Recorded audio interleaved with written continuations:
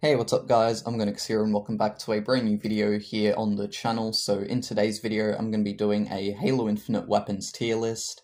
Yes, that's right, a Halo Infinite weapons tier list. Now I've done other Halo tier lists in the past before as well, so if you want to go check them out then be sure to. I'm pretty sure I've done one where I've ranked the Halo games, and I've also done one as well where I've ranked the Bungie Halo characters, so if you want to go check them out then be sure to. And yeah, so how about now we get into ranking the Halo Infinite weapons. So if you do enjoy, be sure to like, comment, and subscribe for more, and let's get right into it. So first up we have the shock rifle. Now, the thing about the shock rifle is it's a pretty good gun. It does pretty good damage. However, it does require a pretty good accuracy to use, and it's not really one that I like to use often just because I can get kills much easier with other weapons. So it's not one of them weapons that I choose as a go-to. Like if I ever see it, I'll be like, oh yeah, shock rifle, I'm going to grab that. Usually if I ever see one, I'll just leave it. So yeah, for me personally, it would have to be down at meh.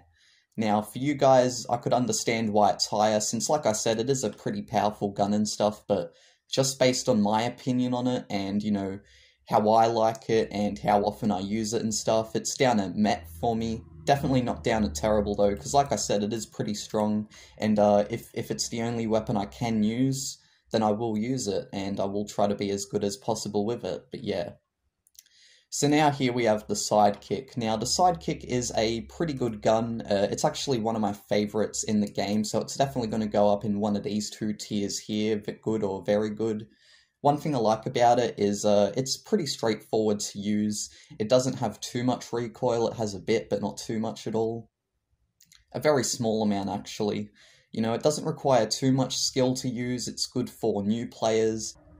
It's also just a really good pistol in general. It's actually one of my favorites out of all the Halo games, just because the way it fires. It looks really, really cool too. I mean, yeah, it looks like a basic pistol we have here in real life, but you guys get what I mean probably. It just looks cool the way it is. And so yeah, it's going to go in very good for me because I've gotten a lot of kills with the sidekick. It's one of my most used weapons, and yeah, it's pretty good.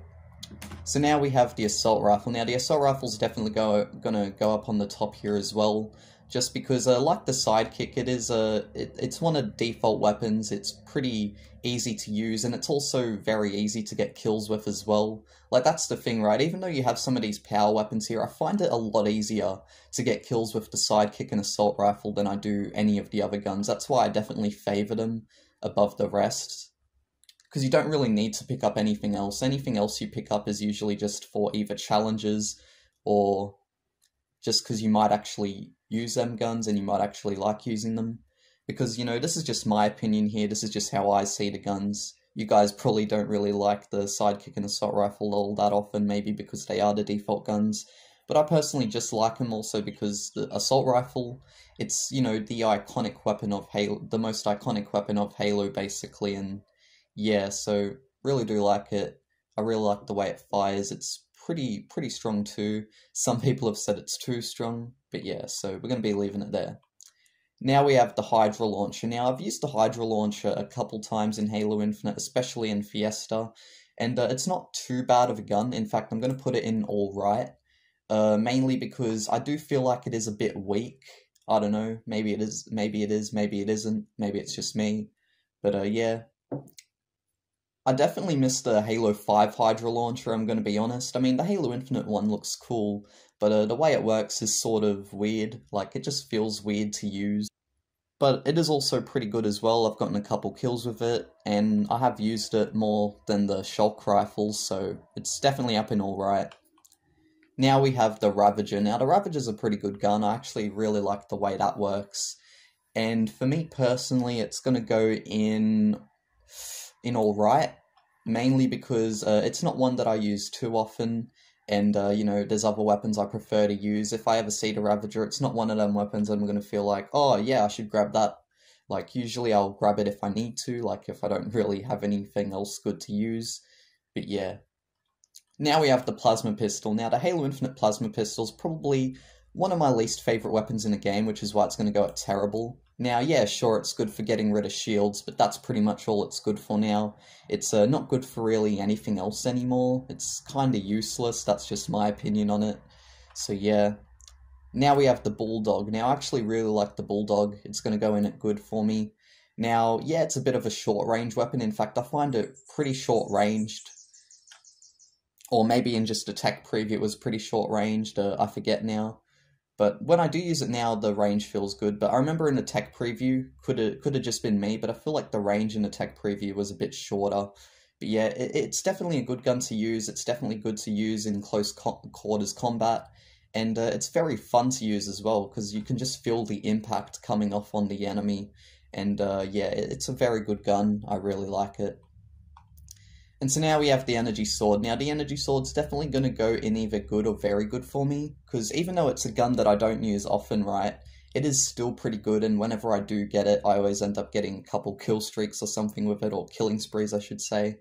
Killing spree or two, but yeah, honestly, really good weapon. It's one of my favorites in the game, despite me not using it that much. But it is very, very useful. And when you get your hands on an energy sword, you know that there's going to be some damage done. So now we have the rocket launcher. I really, really like Halo Infinite's rocket launcher. I remember I didn't use it at all in the tech preview, mainly because I was thinking it's not good for these sorts of really small Slayer maps. But no, it actually really is. In fact, I find myself using the rocket launcher all the time whenever I can get my hands on it in like Slayer or something. In Fiesta, I loved using it. And that was actually the first time just recently in that Fiesta event where I really got to use the Halo Infinite rocket launcher, just because, you know, I've sort of avoided it, sort of like some of the upper weapons, but yeah, so the Halo Infinite rocket launcher is definitely going to have to go. It's either good or very good for me. It's sort of confusing, but I'm going to have to go good. Go good. Now the Cinder Shot. The Cinder Shot is pretty good, but at the same time, it's very unpredictable as well. Like, you know, it's one of them weapons where it fires out these projectiles, right, and then it just bounces off the walls and floor and roof and everything. It just bounces everywhere. And, you know, it does do pretty good damage if you can get, like, the right shots and everything. So, I'm gonna have to put it in... It's either alright or good, because I really do like it. It does require some skill to use, but that's alright. I do like some of the weapons when they do that. So it's either going to be alright, I'd say it's alright. Now we have the Commando. Now the Commando, I know a lot of people have the problems with the Commando, but I myself am actually pretty good at using it, and I've actually made a video on how to use it better if you would like to learn how to use it better. Now the Commando for me personally will have to go in either good or very good, just because, you know, whilst it does have high recoil, which is actually something that will probably bump it down a place for me from very good to good, is at least it does really good damage. If you can, like, aim well with it, and you can keep the Commando targeted on an enemy, then you will find yourself, like, having a heyday with kills and stuff. It's pretty fun to use. So I'm gonna have to put it... It's either good or very good. I'll put it good. Put it good. Now we have the Disruptor. Now, the Disruptor is... It's a decent pistol. It's not too good. It's alright though. I've gotten some kills with it. It's pretty good. So I'm gonna put it in alright.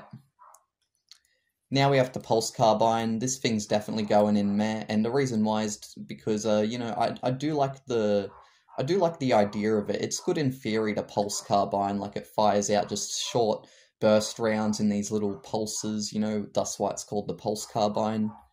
But the thing that I dislike about the Pulse Carbine is just it feels so sluggish to use, and yeah, it's very hard to aim with as well. Whenever you're aiming at an enemy or trying to aim in a way in which you can hit the enemy with the Pulse Carbine because it's so sluggish, it just will hit it will miss most of the time, and yeah. So now we have the Gravity Hammer. Now the Gravity Hammer is pretty good actually. I really do like it. So the thing I dislike about the Gravity Hammer is how much range it has. It definitely has a lot of range for a melee weapon. I mean, yeah, I get that the gravity hammer should really have a larger radius because, you know, you see in some of the trailers and stuff or cinematics of brutes using it, and it has this really large radius, the gravity hammer, right? But then you play games like Halo 3 and, oh man, the radius on it is so tiny. But then in Halo Infinite, it's incredibly large, and whilst that would be really fun in the campaign, it definitely isn't in the multiplayer. But it is definitely still a good weapon to use. It's going to go in good for me. And yeah. So the skewer. Now the skewer's a pretty good gun. It's a one-shot kill if you can hit an enemy right. And it's one that I don't use often as well. So it's probably going to go in alright for me. Because, you know, whilst it is definitely very, very powerful, it does also require the accuracy. It's a hit or miss weapon, so you've got like got to make sure you have good aim. It definitely does require skill to use, which is pretty good. I do like it when weapons do require skill, but yeah. And now we have the Needler. So the Needler is one of my favourite weapons in Halo Infinite for sure. It's probably going to have to go in very good, in fact. Just because whenever I pick it up, you know, just the way it feels when firing at enemies is so good, and I always end up getting a lot of kills with it as well. Definitely do love the Needler, so it's going to have to go in up here for sure. Now the Mangler. The Mangler is a really, like, good gun. It reminds me of the Mauler from Halo 3, except stronger, in my opinion. I really do like the Mangler. I don't use it that often, though, and I'm gonna probably have to put it in good. But yeah, the Mangler's a really good gun, and yeah. So now we have the Battle Rifle. The Battle Rifle for me is definitely going to have to go in very good, and the reason for it is just because it's one of the classic Halo weapons. It's very good and easy to use. Like, I find the Battle Rifle, right, despite it being more of a precision weapon, it's definitely a lot easier to use than a lot of the other weapons in the games. Like, I find it very hard, in fact, not to get a headshot with the Battle Rifle. Like, even if I'm not trying to get a headshot with the Battle Rifle, I'll still get a headshot. That's how easy it is to use. But yeah, so I really do like the Battle Rifle, get a lot of kills with it, and it's one of my guns that I always go to as well, you know, it's like the Needler. Anything that's in the very good section's always a weapon that I'll just go for if I see it. And then in the good section, something that I might go for, and yeah. So now we have the Sentinel Beam. Now, the Sentinel Beam, I really do like the Halo Infinite Sentinel Beam. It does work pretty well. I'll definitely have to put it in good. Now, I've never really been one for Sentinel Beams, honestly, in the older Halo games, but I guess that's just because I found them pretty useless. But when it comes to Halo Infinite, it's definitely fun to use, that's for sure. Now we have the Stalker Rifle. I really like this. It actually, you know, it's sort of like a Covenant sniper rifle, but it's definitely a lot easier to use. It's got a faster fire rate than a normal sniper rifle that the UNSC uses, and also it's just a lot easier to use, I guess, because it doesn't have as much recoil or whatever. It has a faster fire rate, so you're able to just fire at enemies quicker. It sort of reminds me of a Covenant carbine in a way. It's sort of like a carbine rifle, just a normal carbine rifle from Halo 3 or something. But yeah, I really do like it. It's not one that I use often though, mainly because I don't get the chance to use it often. But it definitely does go in my good tier, that's for sure. Now we have the Sniper Rifle. Now, I'm not one to really use the S7 Sniper Rifle in Halo Infinite. Reason being is just because I'm not that good at it. In fact, I find myself better at no-scoping than actually scoping in, just because I feel like I have more maneuverability whilst not scoping. But it's definitely going to have to go in either alright or meh for me, just because it's not one that I use often, and you know, whilst it is definitely powerful, and most people who do use the sniper rifle do very, very, very well with it, it's just not a weapon that I use often, and so it's definitely going to have to go in meh, just because I don't use it often. Actually, wait, no, I'll go in alright. Actually, nah, meh. Yeah, meh. Not really one that I use often, so yeah. And now, last but not least, finally the last weapon is the Heat Wave. I really like the Heat Wave. I like the two different firing modes on it. Basically, I have these two different firing modes. A few of the weapons actually have this. And so, there's one where it just, like, fires out the bullets in just, like, this horizontal row, and then there's one where it does it more vertically. And I really like the way the Heat Wave works. It's pretty fun to use, and it's definitely a weapon that I do go for often as well, which is why it's going to have to go into my good tier. And yeah. So yeah, this here, guys, is my Halo Infinite Weapons tier list. Do you agree with this or do you disagree with this? Be sure to let me know down in the comments below what your tier list is. I would really like to hear. And so yeah, what's your tier list? Like I said, be sure to let me know down in the comments below. And if you did enjoy as well, be sure to like, comment, and subscribe for more. And I'll see you all in my next video. Bye-bye.